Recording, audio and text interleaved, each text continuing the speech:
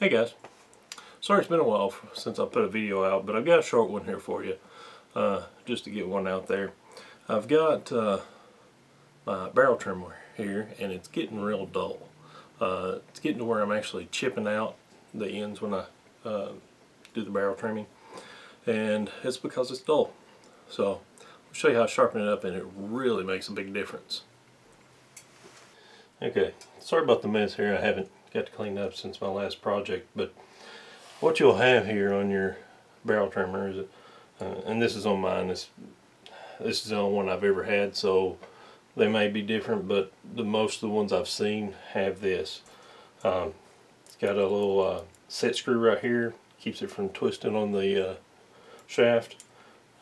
You'll loosen that up.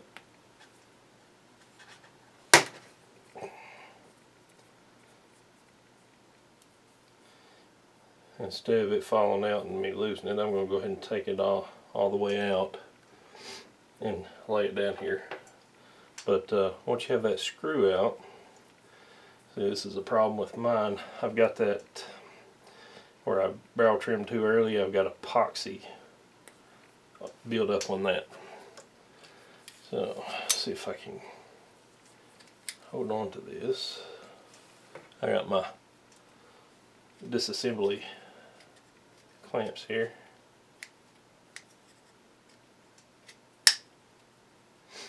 Hold on to that. Set that up there. Get a hammer over here. And we'll just give it a few light taps. And yep, there it came. And that'll come out.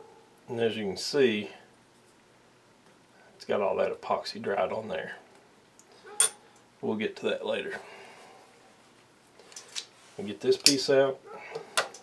Now, as you can see on this, it's got these little slants, and the back side of it, that's what you're going to want to file.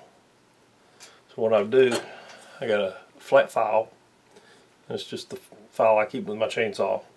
You just lay it down flat on that, and it angles over, and just run it back and forth.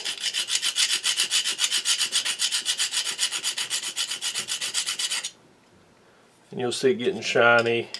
You know, if it's used a lot, you'll see the crud coming off of it.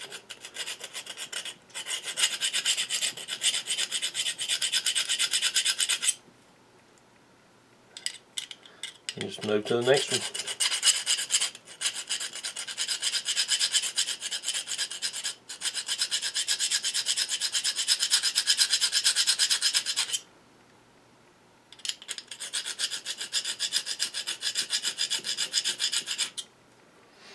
Just keep moving around your barrel trimmer till you get all four sides.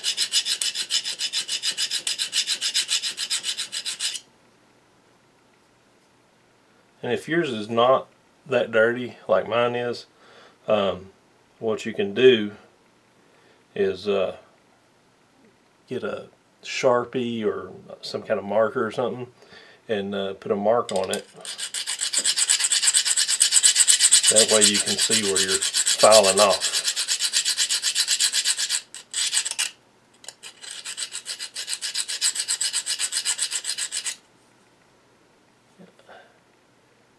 That side needs a little bit more.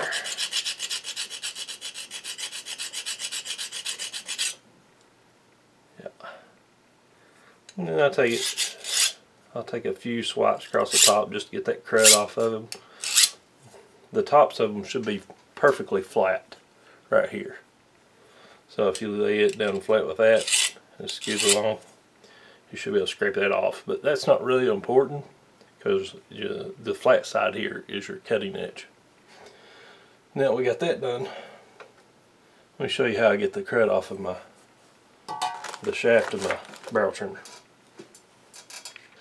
Well, now with this, what I'll do is I'll chuck it up in my drill or my lathe, either way, just to get the shaft turning. And I'll get some 150 sandpaper. I'll just hold it on there, go back and forth on that. It takes that right off.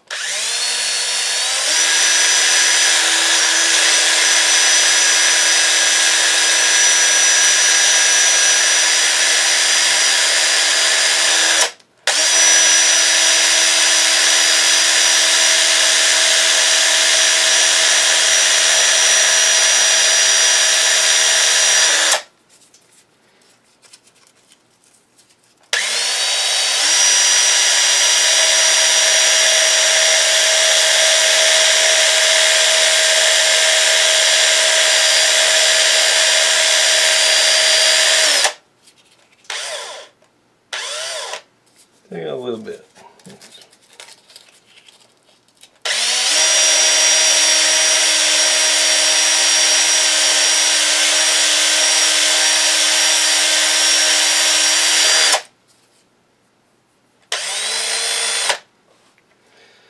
Alright, we'll take this out. Take our cutting edges, put it back on here. You know, make sure you don't go up too far. You got to stay in this general area here.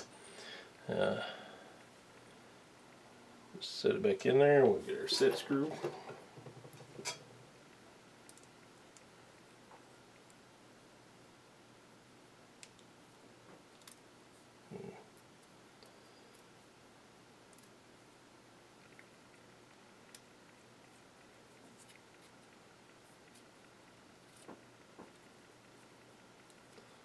Let me tighten it up. Makes a world of difference. You'll thank yourself if you take the time to do it. Thanks for watching. Don't forget to subscribe, share the video, give me a thumbs up if you liked it, thumbs down if you didn't. Thanks for watching.